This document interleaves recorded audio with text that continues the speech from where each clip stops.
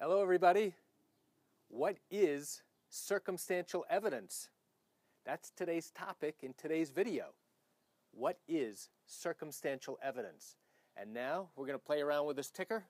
And now on the other side, we're going to see what is today's evidence. No, not what's today's evidence. What is circumstantial evidence? As I explain some great information to you in just a moment. So stand by as we get other people on here. Come join us as we show them some great information, because what are we going to talk about today? What is circumstantial evidence? So now we have my fancy ticker tape that you know is better than any 3D graphic you're going to see on any TV show, whether it's Fox News, whether it's CNN, whether it's CNBC, or any of the other stations. This is better. This is creative.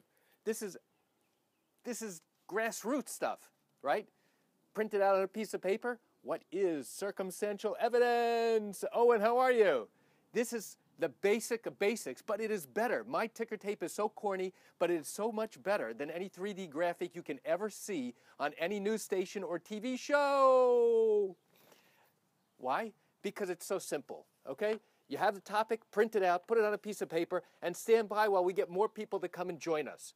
But at least you know what today's topic is going to be. What is circumstantial evidence? So, give me a few moments as we get more people to come in, and now we're going to get started talking about what?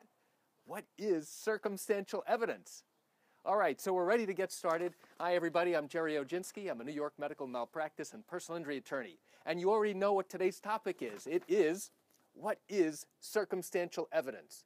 So let me give you a great example so that you can clearly understand immediately what circumstantial evidence is. And by the way, you should know, this applies in every type of civil lawsuit. It applies in every type of criminal lawsuit. But mostly I'm talking about, hey, Robert, nice to see you. I'm talking about civil cases as they apply here in New York. And you're going to see very quickly that this is going to be very applicable to every type of TV drama that you see. It's applicable to every type of courtroom drama that you see in the movies, because you will hear over and over again that cases are based on circumstantial evidence, right? Somebody was convicted because of what? Circumstantial evidence. That's right. What is circumstantial evidence? It's a series of facts that are put together where we don't have an entire sequence. We weren't there. We don't have a video of exactly what occurred. So we have pieces of information with gaps that are missing. Imagine that. You have a sequence, you have a story, you have a series of events that occurred, and now you have a result. And in the types of cases that I'm familiar with, I'm talking about cases where people get hurt, whether it's because of a careless driver, or maybe a careless doctor or hospital staff. So now we know that somebody suffered injury. And now we see, let me go back to the example I want to share with you. Let's say you're driving down the highway, and all of a sudden you see on the side of a road a car in a ditch on the side of the roadway. And you see smoke coming out of the engine bay. And you see the front of the car crashed in, all crumpled up. And as you're passing by, you take a look, and you see the driver suffered massive trauma, bleeding from all parts of his head.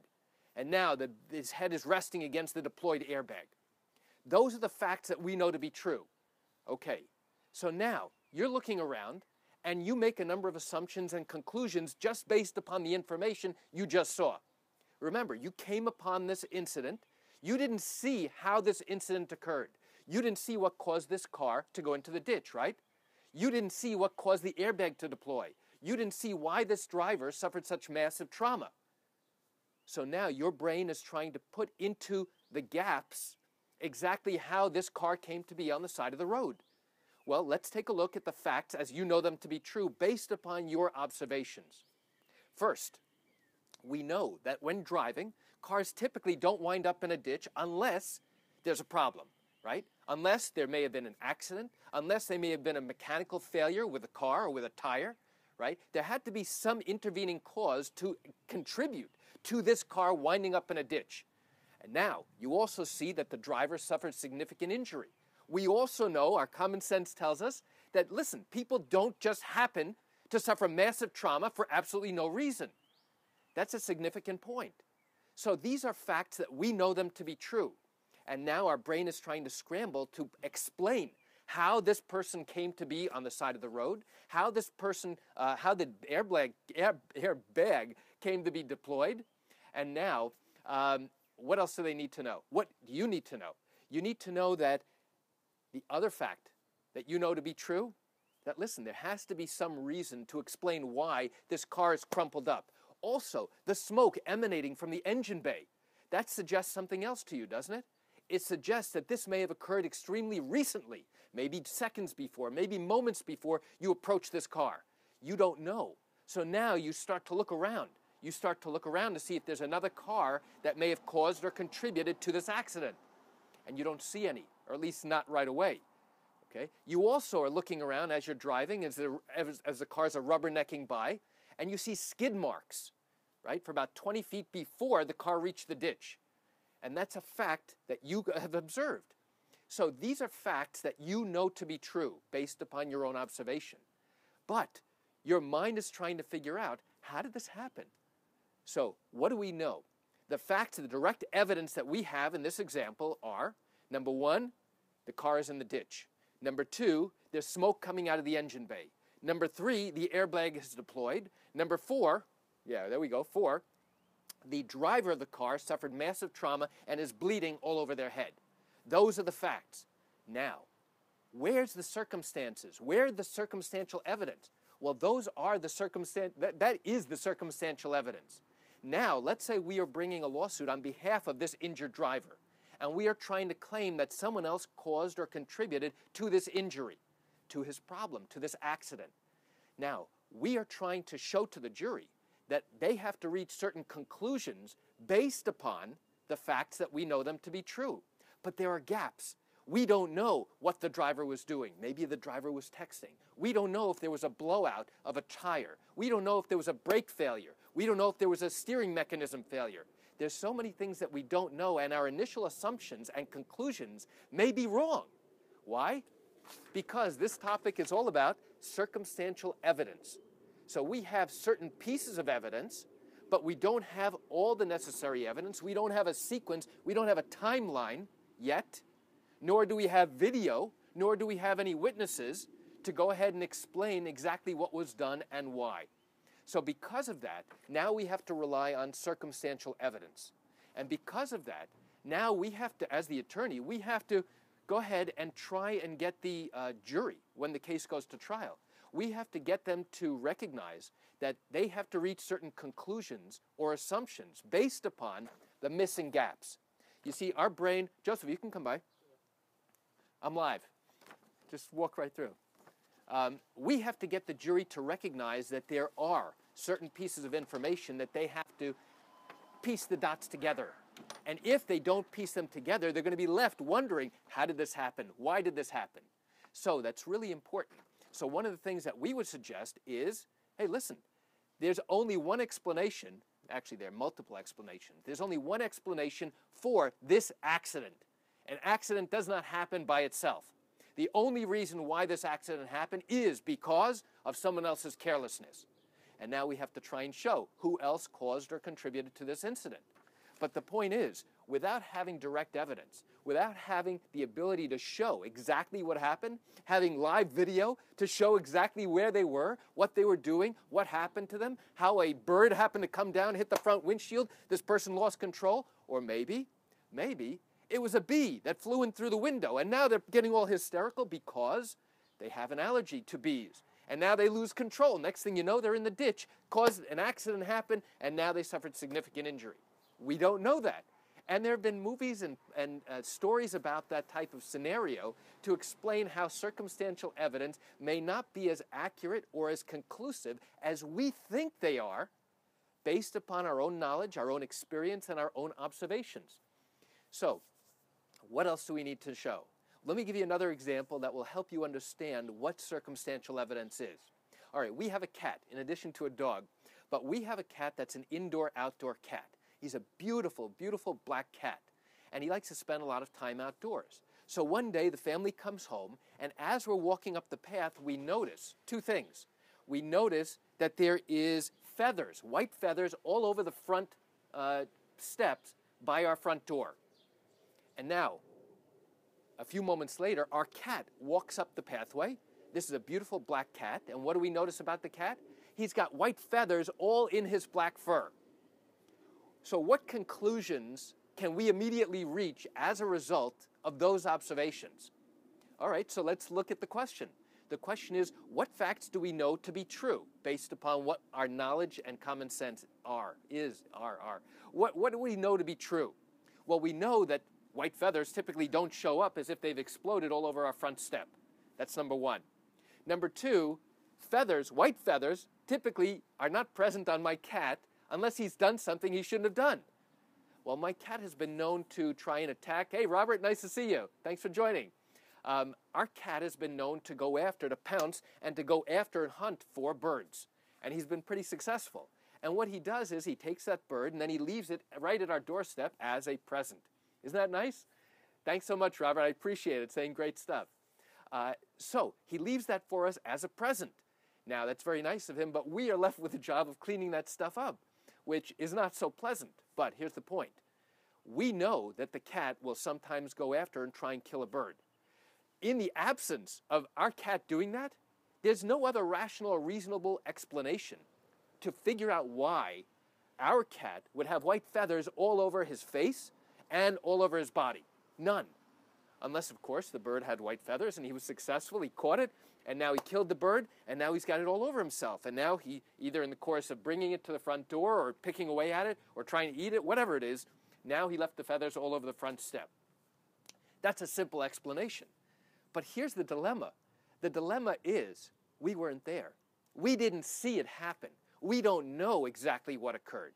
All we know is we walked on the front step. There's no blood on our front step, but there is what looks to be like an explosion of feathers. And now, what do we know? We know from our experience that feathers simply just don't show up on our front step. Exactly right. Thank you. That's exactly right. So the point is, hey, Kimberly, nice to see you. Today we're talking about, hang on. Today I'm talking about what is circumstantial evidence, right? And I'm going through an example of what circumstantial evidence is. And this applies to both civil cases, to criminal cases, and you'll see it occur in TV dramas, in movies, and if you go into court, you'll see it happen in real-life cases. And for the cases that I'm familiar with, the ones involving accident matters, medical malpractice, and wrongful death matters, circumstantial evidence comes up often. And many times we can prove a case showing that we are more likely right than wrong, that we're entitled to a verdict in our favor based upon circumstantial evidence. So let me get back to the example I was talking about. The example was, so we have a cat, an indoor-outdoor cat. He's a beautiful black cat. And one day we come home and we see white feathers all over the front step. And a few moments later, we see our cat walking down the path, and he's got white feathers all over his face, as if he had just dug into some pie or something and had feathers in it. And the question is, what happened here? What conclusions and observations, what conclusions can we draw based upon the observations we've just made? So, as part of this example, as part of this exercise, let's look at what the facts are that we know to be true. We know that feathers typically do not just show up at our doorstep for absolutely no reason. We also know that white feathers don't show up in my cat's black fur for no reason whatsoever. Here's another fact that we know to be true. Our cat is an indoor-outdoor cat, and he will occasionally go after and try and kill a bird. He'll stalk the bird, and then he'll pounce on it and try and kill it. And many times he's been successful doing that, and he will bring that bird to our front doorstep and leave it for us as a present. So we know those facts to be true. So what conclusions can we draw based upon the set of facts that we know, even though we did not see him kill the cat, even though we did not see where the bird is, right? All we saw are feathers. We didn't see the bird at all. We looked and couldn't find it. So what do we know? Well, here are the conclusions that we can reach. The obvious one is, yes, he found a bird with white feathers. He now killed it, and now he dragged it and pulled it over to the front step, and maybe he tore it apart. Maybe he tried to eat it. I don't know what it was. But the point is, what conclusions can we reach based upon the circumstantial evidence, different pieces of information with gaps, to tell us and explain to us how this situation came to be? If our mind automatically fills in the gaps based upon our knowledge of how things work, Now we connect the dots. Even though there are gaps in what is missing, and we didn't actually see this take place, now our brain says, okay, this is a logical progression of what happened. He must have seen a bird. Now he went after the bird. He caught the bird. He dragged the bird to the front step, and then he started picking it apart. That's the logical sequence of events. There could be other explanations, though. We don't have a good explanation other than that one, but that's why you'll see that in cases involving circumstantial evidence, attorneys can use the circumstantial evidence to show the facts to the jury as we know them, and then use witnesses to try and fill in the gaps, and then suggest to the jury how they should conclude those facts and fill in the blanks of what the timeline sequence was. Hang on, we're going to take an unsponsored water break so I can actually say what I want to say. Okay. So, we try and get the jury to recognize that, yes, there are gaps in the sequence of events, and here's the only logical conclusion that you can reach as a result of this circumstantial evidence. So, Robert, thank you so much. My wife destroyed my favorite down pillow. Whoa, that's a good one, but one I'm not going there with. I'm not going to accuse her of that unless I definitely have evidence of that and have video of that, because I don't want to suffer the repercussions that I know will happen if I make such an accusation on the doorstep, no less. Thank you. That's great. So that is another logical explanation. It may not be a likely one, but it is a logical explanation, especially if I didn't like those down pillows, or maybe my wife didn't like those pillows. And by the way, I don't like the pillows that she has for us on the bed. So maybe one day that'll happen, and we'll come home and we'll see all those white feathers down the steps. But that's exactly the point. So when I talked about the car accident scenario, where now you're coming upon a scene, you see a car in the ditch, you see the airbag deployed, you see the front of the car smashed in, you see smoke coming out of the front of the engine, and now you're trying to identify, how did this car get to be in this position? You used your common sense, you used your knowledge and understanding of how things work to try and piece together exactly how this car came to be. How did this incident come to happen? And now you want an explanation. You want to find some reason to go ahead and lead you to that conclusion. And even though there can be competing conclusions, one may be right, one may be wrong, there may be more than one explanation in order to lead you to the correct conclusion. So why do I share this quick information with you? I share it with you just to give you an insight and an understanding, and to pull a disappearing trick while I picked up my fancy piece of paper talking about what is circumstantial evidence today, right? I wanted to share this great information with you to let you know how these types of cases work and really what is circumstantial evidence and how it applies in civil cases and how it applies in matters that you deal with every day and things that you think about or see on TV or in the movies. You know, I realize you're watching this because it came up in your Facebook feed, and hopefully you found this interesting and educational. And if you did, I encourage you to share this information with your friends so that they can learn about it too. And by the way, if you're watching this on replay or have questions about your matter that happened here in New York concerning circumstantial evidence, there we go, then what I encourage you to do is pick up the phone and call me. I can answer your legal questions. You know, I answer questions like yours every single day, and I'd love to chat with you. You can reach me at 516-487-8207 or by email at Gerry, Gerry, at Oginski-law.com. Well, that's it for today's video about what is circumstantial evidence. I'm Gerry Oginski. Thanks so much, everybody. Have a great day. Bye-bye.